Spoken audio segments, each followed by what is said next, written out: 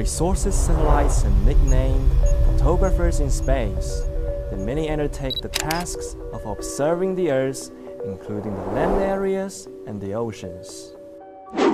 With the multispectral remote sensors loaded on the satellites, humans can not only survey resources such as crops, forests, and oceans, but also forecast natural disasters.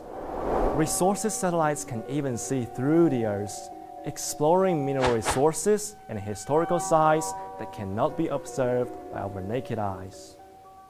China's Center for Resources Satellites Data and Application is the largest land-observing satellites data center in China.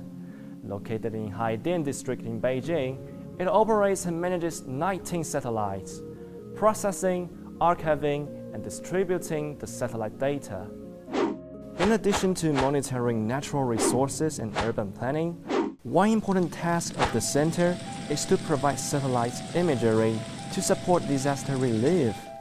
When a disaster happens, the staff here will immediately mobilize the satellites, obtaining clear images for disaster response.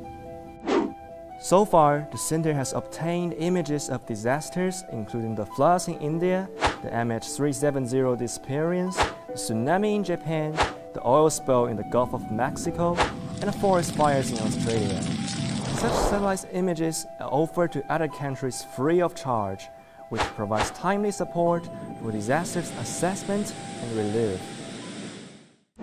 China's space industry has always committed to enhancing human understanding of the Earth and the universe.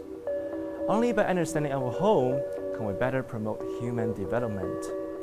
One day, when we look up at the sky, we may find that many satellites in the vast universe are looking back at you.